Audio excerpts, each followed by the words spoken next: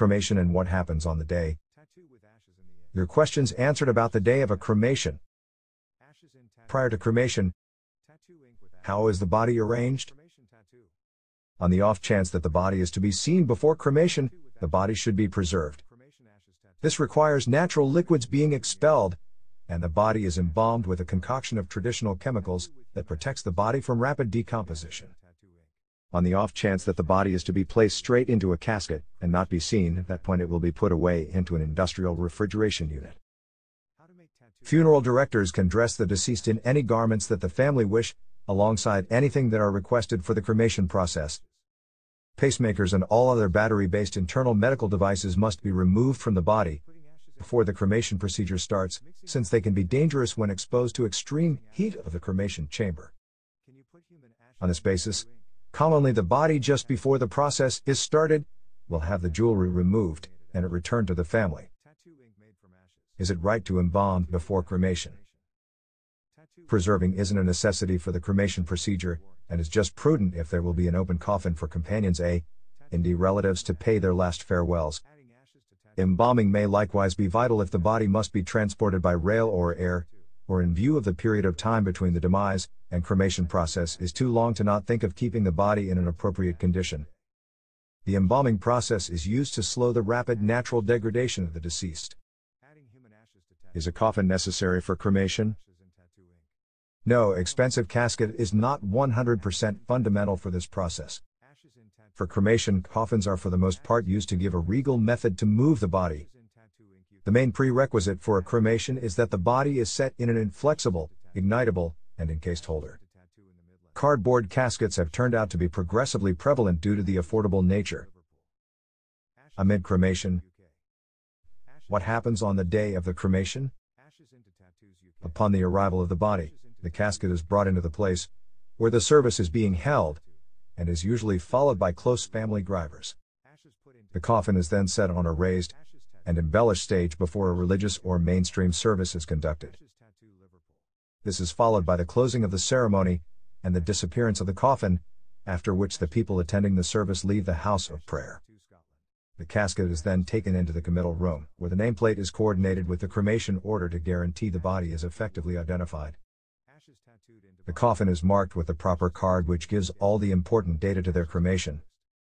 The last thing is to be placed inside the cremation chamber where it will be subjected to very high temperatures. How long the actual cremation take? The body is typically cremated inside a few hours, but the crematorium can take up to 24 hours to begin the cremation process, depending on the workload of the facility. What is the end result for the coffin during cremation? The casket is cremated alongside the body, and everything inside. The compartment the deceased is laid in before it's put into the chamber is cremated with the body. Once the coffin enters the crematorium chamber, it is legitimately not permitted to be opened. Do you have garments on when being cremated? Yes, for the most part, you can either be cremated in what you were before you passed, or an outfit of your choosing. It is very rare for a body to be placed in the chamber for cremation without clothing to show respect for the deceased person's privacy. To what time extent does a cremation take?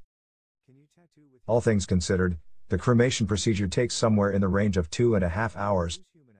The time the cremation takes greatly depends on the time factors of the cremation chamber's use and the body mass makeup of the deceased body, which includes tallness, bone thickness.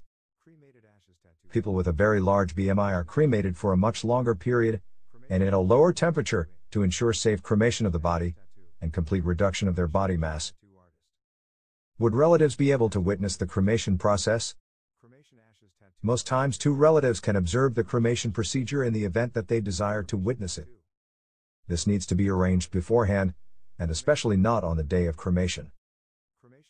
What happens to jewelry during the cremation process? Jewelry, and other things, such as the nails, which hold the casket together, are non-flammable. Most modern Western society cremation facilities will remove the jewelry before cremation, and return them to the family members, via the funeral director.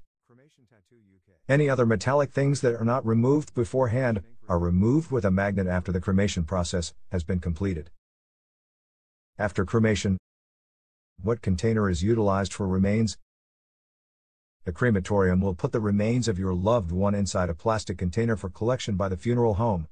In the event that a family has picked an urn for the ashes, at that point the burial funeral home will put the remain inside this urn for the family. What is the end result for the remains after the cremation? After the incineration, the ashes are taken out from the cremation chamber and put on a cooling plate. Any metal pieces are then removed, and the rest of the remain are diminished to fine white-gray ash with a look of coarse sand, this is bone ash, before being put into an impermanent urn. After the cremation ashes have been transferred back into your care, this is when most clients start the process of getting their loved one's ashes interned into tattoo ink, so they can get the ultimate memorial tattoo. If this is a process you're interested in, then don't hesitate to get in contact. Find out more at cremationinc.com.